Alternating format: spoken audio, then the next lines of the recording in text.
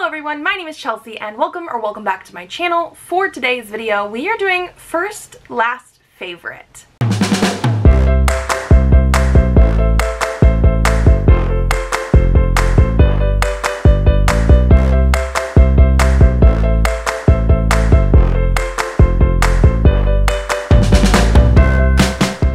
So this is a trend that I have definitely seen on Instagram before.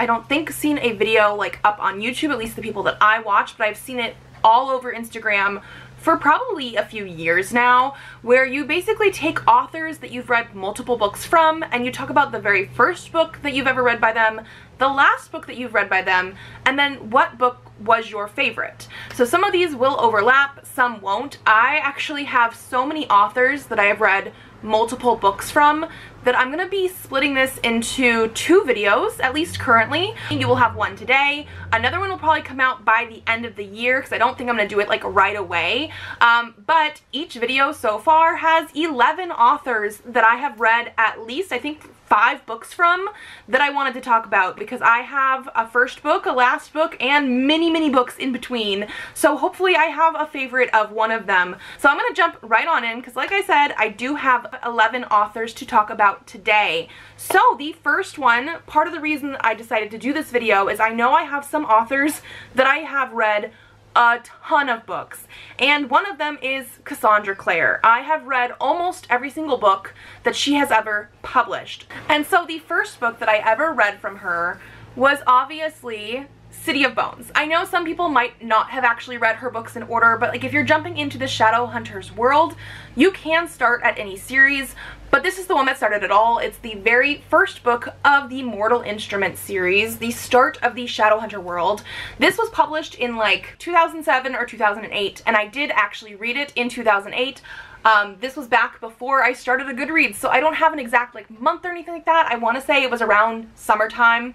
And so yeah, this was the very first book that I've ever read by her. I've actually read 25 total books, the most recent one being, so my last book, The Golden Tower by Holly Black and Cassandra Clare. So yes, this is a duo. 2 authors wrote this book, but because Cassandra Clare did write it with her, this is the one that I'm saying is the last one that I read. I read this one back in November of 2023, so the end of last year. It has not been a whole year yet.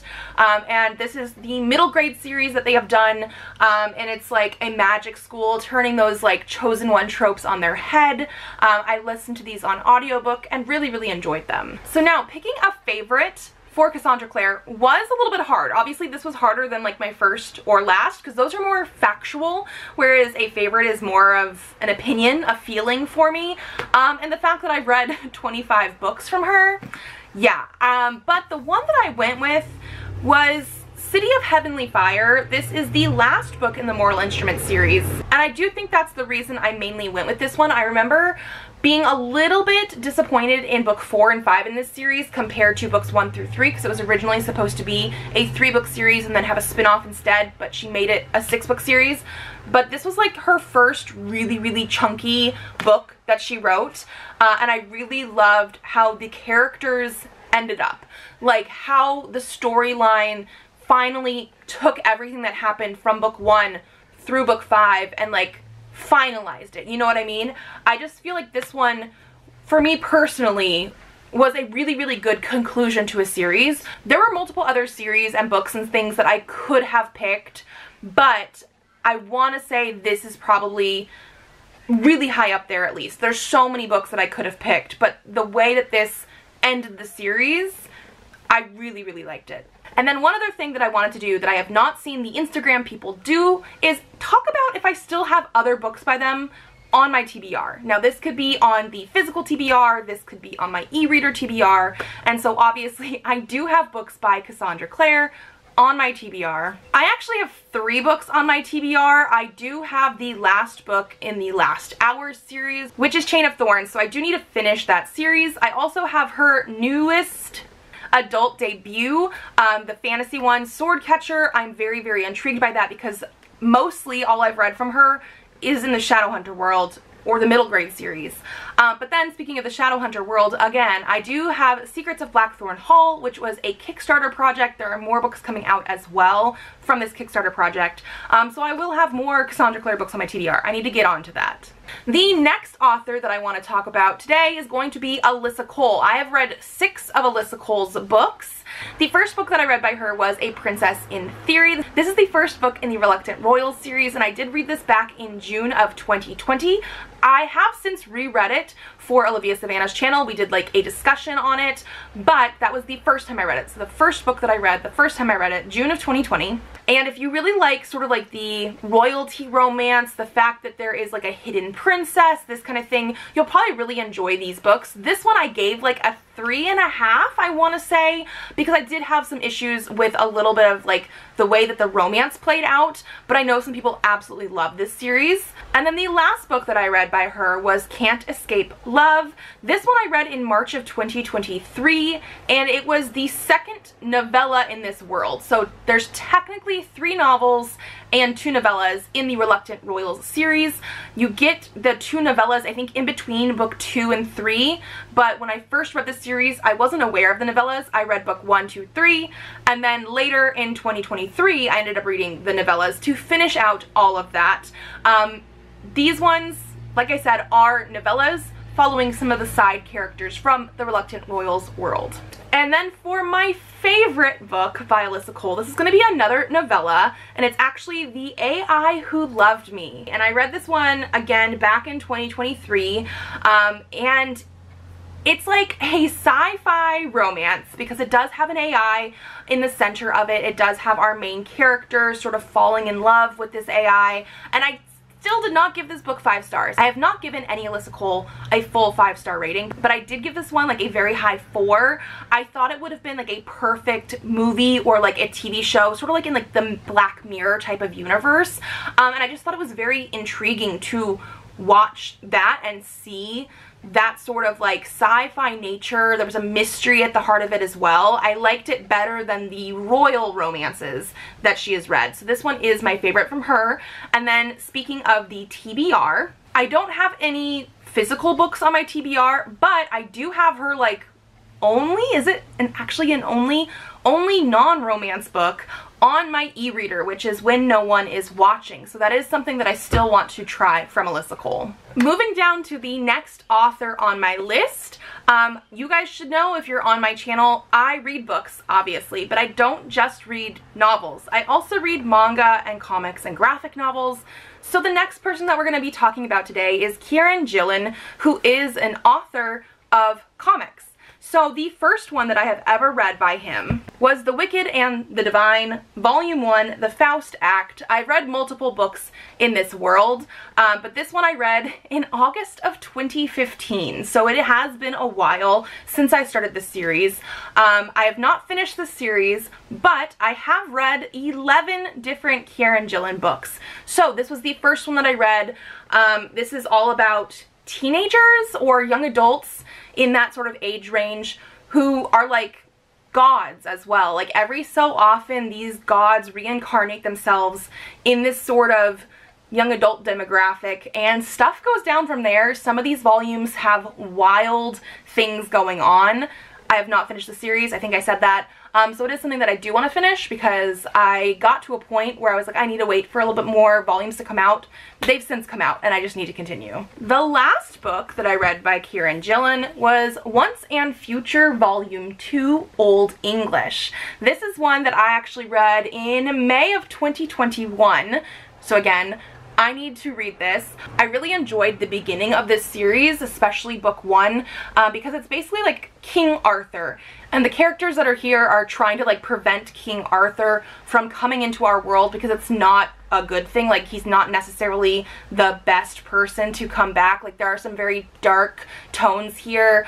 Lots of, again, shit goes down. But I really have been enjoying it, especially because it brings in some of those lore aspects where if you know some of the mythology for it, they come into play, and I really enjoyed that. But my favorite that I think I'm going to go with is Young Avengers. So there's actually 3 volumes in this series, and I basically read back to back to back all in one day. This was back in June of 2018.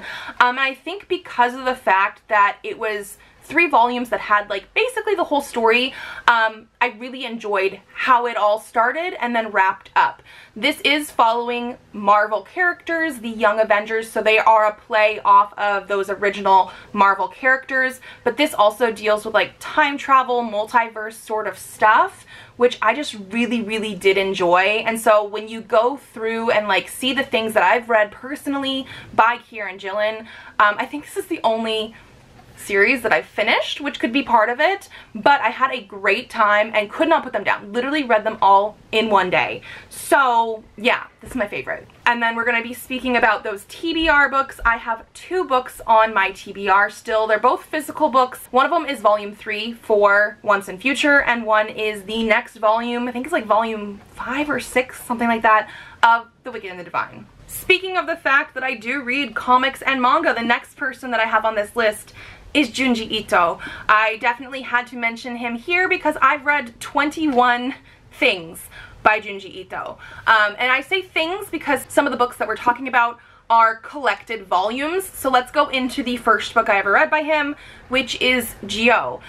This one has the entire series in one, which I think is 2 volumes potentially in this one here. So like technically, if I was reading them individually, it could have counted for 2 instead of 1.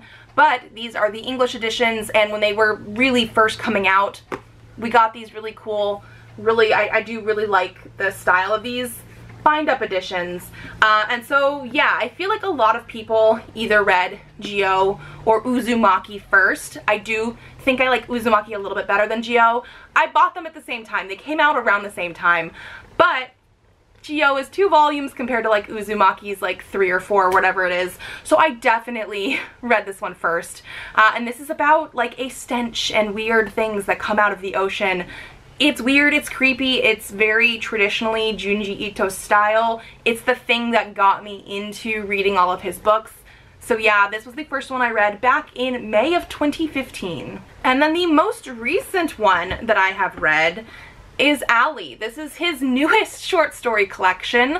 I actually had it on pre-order, should have came in the end of July, but the box that I had was a completely different manga order for somebody completely different, and they had to resend it to me, so it came in at the beginning of August, and I almost immediately had to read it. So I actually read this month, and this is his newest short story collection. So whereas Zhao was an actual like 2-volume manga series where everything was like one big story, this has multiple different shorter stories, but they are still really creepy, and I love his style, like the art style of these ones. If you don't know, it's so iconic, and there were many stories in here that were just like you know what I mean? Like, I love it.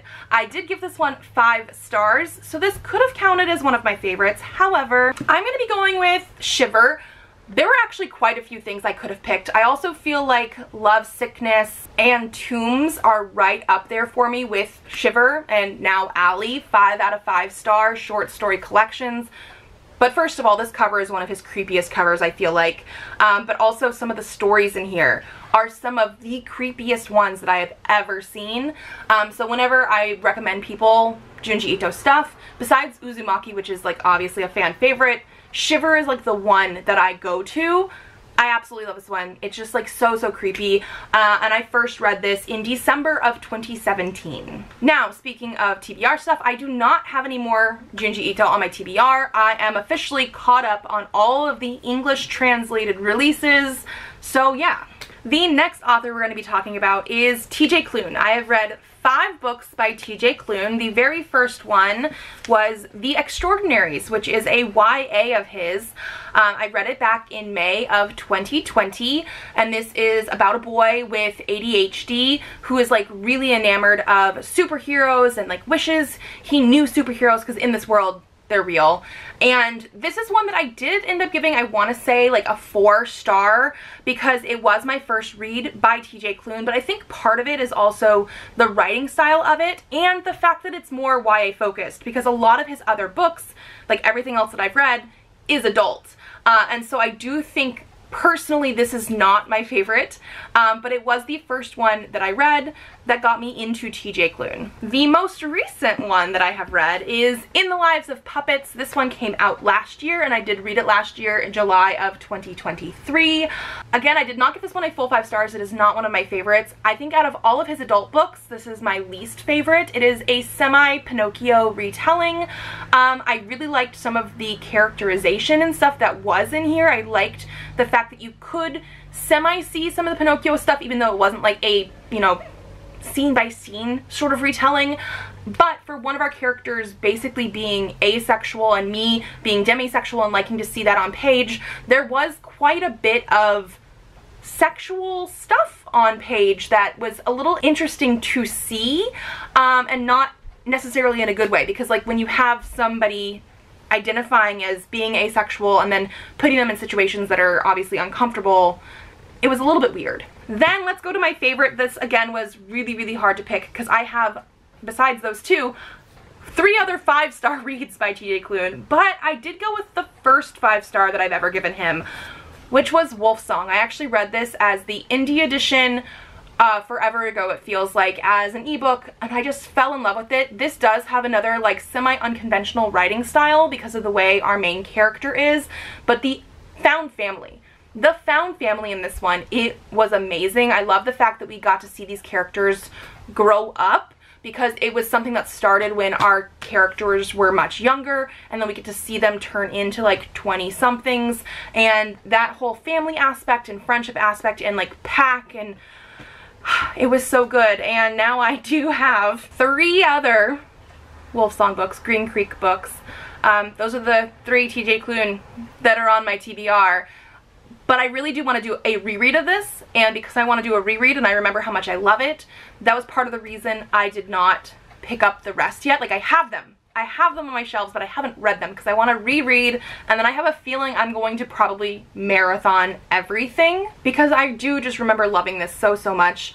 I've read it the first time in February of 2021, so it is definitely overdue for a reread, and then I need to read those other 3 books I have on my shelf. Then the next author we're going to talk about is going to be Riley Sager. So the first book that I ever read by Riley Sager, which is probably quite a few people's first book because of the fact that it was his first book, is Final Girls.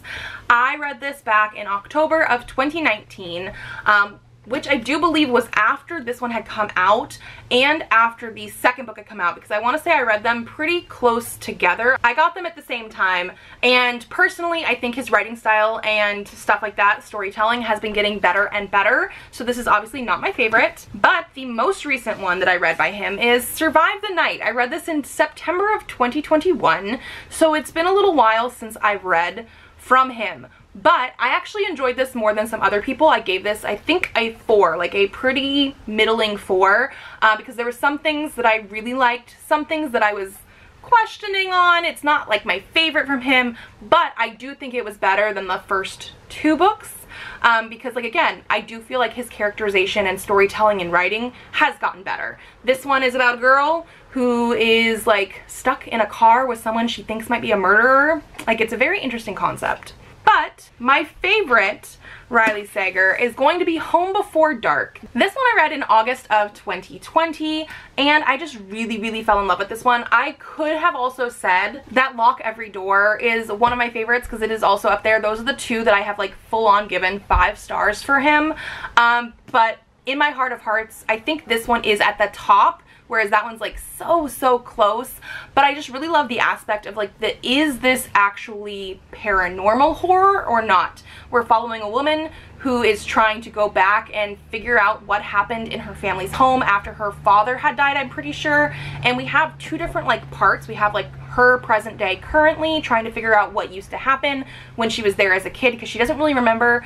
And we also have these parts that were like written by her dad saying that the house was haunted. Like, there was some sort of book he put out about it, and I liked the fact that they came together in the way that they did, so this is my favorite.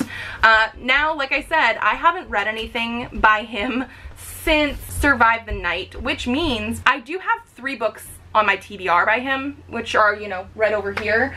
I do have The House Across the Lake, The Only One Left, and the most recent release, Middle of the Night. I need to get on that. The next author that we are going with is going to be V.E. Schwab. So I have read 9 V.E. Schwab books. My first one was A Darker Shade of Magic. This I read in January of 2020. Really enjoyed, really fell in love with. Like, I absolutely love this series. I love the fact that we have the multiverse sort of element. Like, Kel is able to go to different Londons. There's 4 different versions of London, and I like the magic system that comes with this. Like, I really, really love this world. And the most recent one that I have read is Bridge of Souls. This is her middle grade, the finale of her middle grade trilogy. This is the Cassidy Blake one. Pretty sure. Yes, this one I read in September of 2023. So again, last year, the end of last year, and don't get me wrong, I really love this series as well. I actually gave, I think, almost every single book in this series 5 stars, if not every single one. This is a middle grade, but it's middle grade paranormal horror, and I think it really lends into that very well. Like, there are some very creepy, horrific parts to this story, and I probably could have picked these. However, just so people know, there are a lot of Harry Potter references in this, and Bridge of Souls was published in 2021. So like, I do want to say we're at that sort of leeway point on like when I should be very critical of it. However, because of the fact that this is a middle grade and it talks about it multiple times in multiple books, I just want people to be aware. So let's get into my favorite book by V.E. Schwab, and that's going to be A Conjuring of Light. This is the finale to A Darker Shade of Magic. I absolutely love the series, like I said before. I do want to say I think book 2 is my least favorite of all 3, because book 1 sort of feels like it could be a standalone in this world. There is that like open-endedness of the ending, but it's not necessarily something that's like, oh my gosh, a huge cliffhanger, what am I gonna do until I get the next book? So then when book 2 started, it started off slower because it had to like almost reintroduce whatever the conflict was going to be in that story. And then we got into book 3, and I really, really loved book 3. I loved the characterization and the found family and how everything fit together, and there were some very, very high stakes in here. Again, it's like much chunkier than the other 2 books in the series.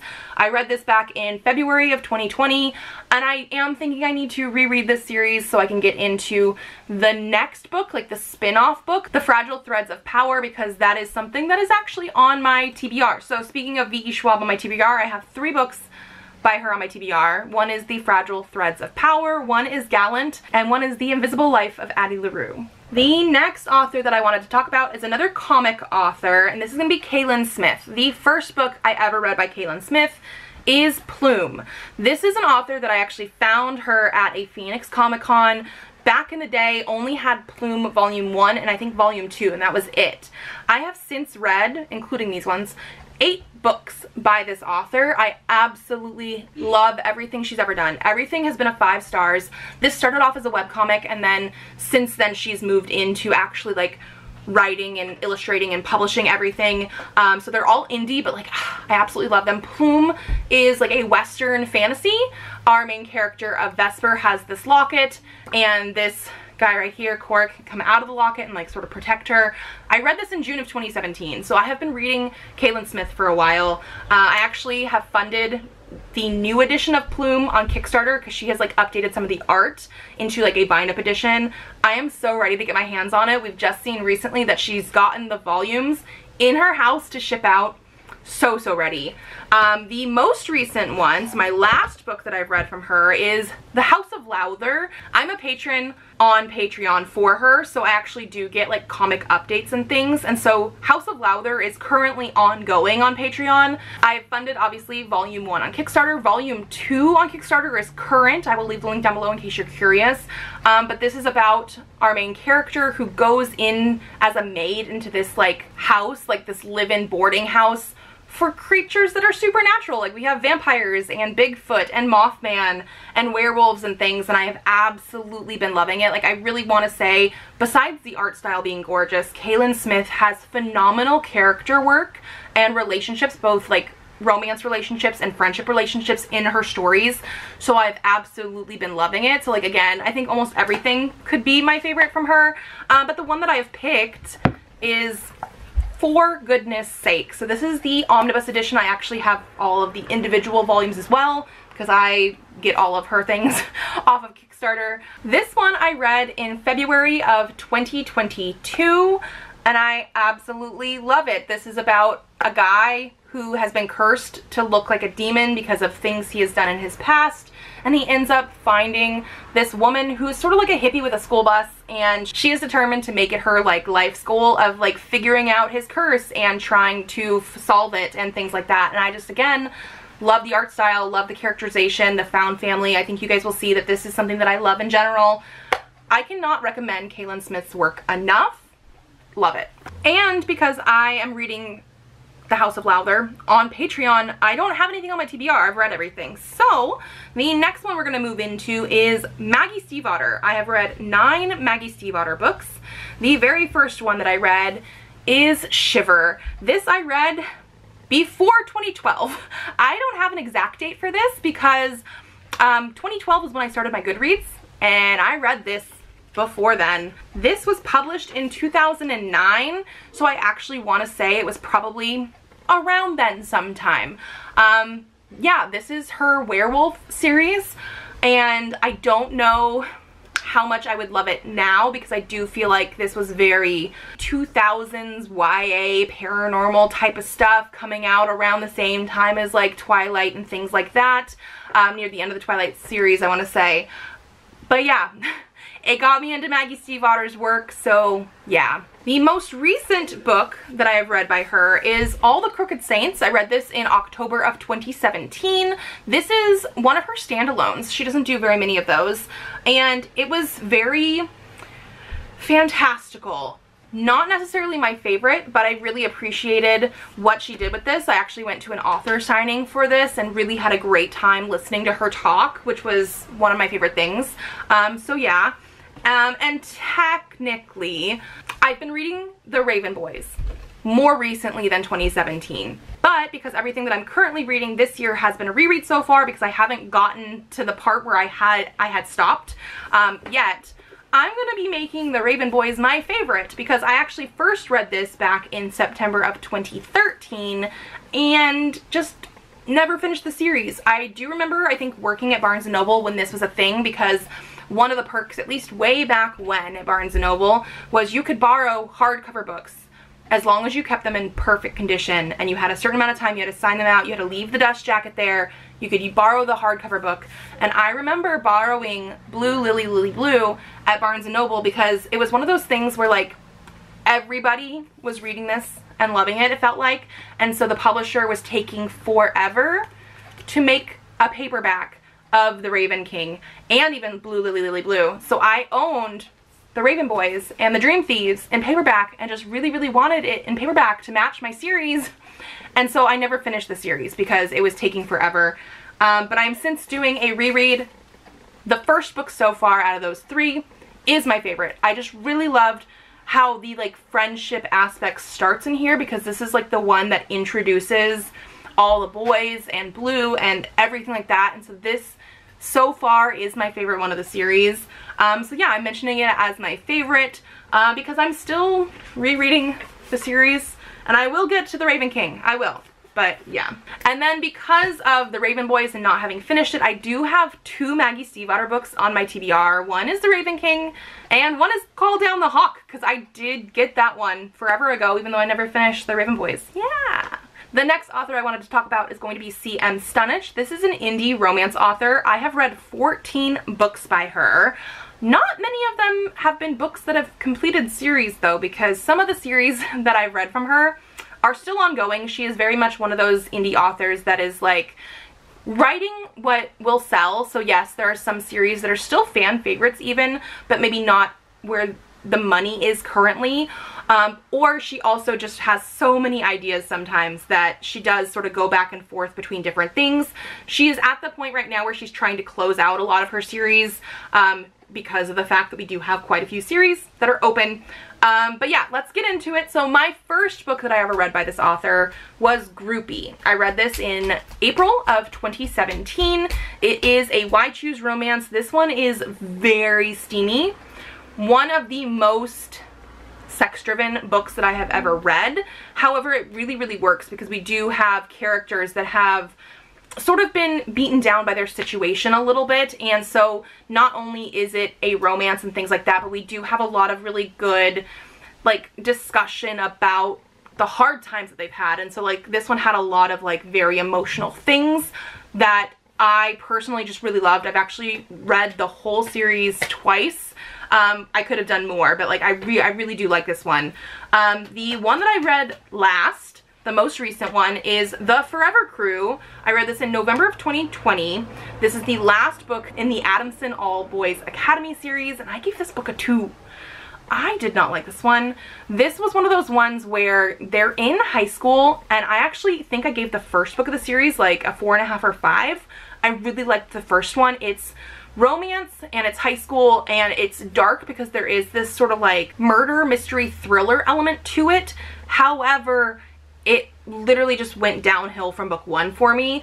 I read this, like I said, in 2020, and something about it, I think part of it was because it was high school, but if she would have aged up the characters, even just to college age, it would have helped a whole lot because of like the content, the steamy sex content that was in it. And then the actual discussion of the mystery and the motivations, I did not understand.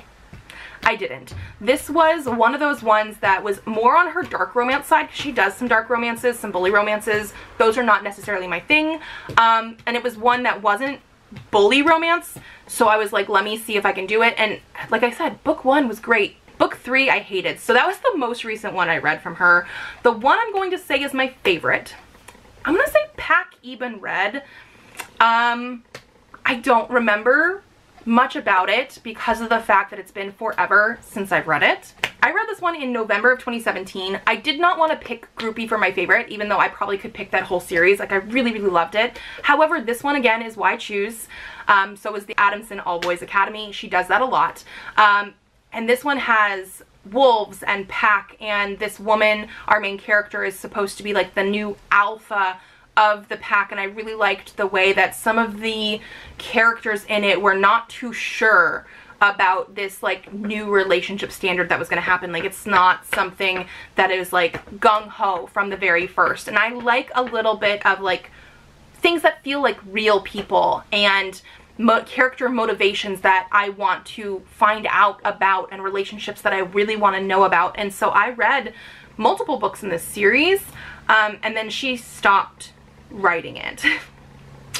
Yes, this is one that she said she is going to be currently working on soon, so I know it's something that's going to be finished eventually. I've actually read the first 2 books, own the next 2 books on ebook, but since then book 5, 6, and 7 have not been written because it was supposed to be like 1 book per like main character or something like that. All that is to say that I really did love that one. If you want something that is finished by this author and that I loved, go with Groupie. That whole series is done. But I have 10 books by this author on my TBR. I mean, I've read 14. It's one of the top authors that I've ever read. So that is saying something, but I do have 10 books on my TBR. And then the last author I wanted to talk about today is Mariana Zapata. I have read 6 books by Mariana Zapata, another indie author, especially with romance, that I've absolutely been loving. The first book that I ever read by her was The Wall of Winnipeg and Me, this huge chunker of a book. I read it on ebook, so I don't know if I actually knew when I first read this exactly how big it was. I read it in April of 2016, and I feel like I sped through it. I really liked this one. I think I gave it like a 4-star. It does have like this sort of marriage of convenience sort of trope. And like, there are some things that I feel like people have like criticized a little bit about it. But I understand. Not my favorite book by her, but I feel like this was like one of those things that I could not put down because it did have that sort of marriage of convenience, slow burn nature of it. Like, I really do love the way she does her slow burns. So this was the first one I read. The most recent one I read was All Roads Lead Here, back in January of 2024, so this year. And this one was originally an indie book, but I read the arc of the new one that was being published by like more of a traditional publishing house. Has the new cover and everything like that. I also gave this one, I want to say like a 4.5 maybe. Not one of my absolute new favorites, but again, I really did like the found family and the slow burn, like let's be friends sort of thing. So like she does that kind of stuff really, really well. And so I can't really complain too much about it. My favorite book by her is the one that I always say is my favorite in case anybody ever wants to know, and that is going to be Wait For It. I read this in November of 2017, and I absolutely love it. This is my favorite Mariana Zapata. I do probably need to like reread it and see. I do also have other books by her on my TBR. 3 other ones like Luke Off With Love, Lingus, and Hands Down. But this is also a sports romance. I mean, obviously The Wall of Winnipeg and Me was football. I think hands down on my TBR, football. I've read Culty, soccer. This one is baseball. Wait For It is actually baseball. It's not like our main character is in the sport, but she is in this like crazy situation where she has to take in her nieces and nephews, I don't remember which one it is, after like a family thing, and so she's having to deal with like really heavy stuff. And her neighbor like across the street or something used to be a baseball player or is coaching baseball. Again, I told you, I've read it a while ago. Don't remember everything. I need to reread it. But I just absolutely loved the way that all came together. The fact that we do have these harder topics, but again, slow burn, found family, friendship, all that kind of stuff. Like those are the things that I love. Wait For It, so far, still, is my favorite Mariana Zapata. So that is going to be it. Again, like I said, I actually have 11 more authors I could do this with, and so I will do this again later. Let me know if that's something that you would like me to do. But yeah, all these authors that I talked about today, I read at least 5 books from. Some of them I have books on my TBR, either on this one or my ebook one. Like these are people, these are authors, books that I have really been enjoying. Like these people, I keep coming back to them for a reason. And so yeah, I just thought it'd be fun to do a first, last favorite to talk about their books. And so if you guys like this video, give it a thumbs up to let me know. Subscribe to this channel if you'd like to see more videos. I do have videos coming out Tuesdays, Thursdays, and sometimes Saturdays. So I will see you then. Bye.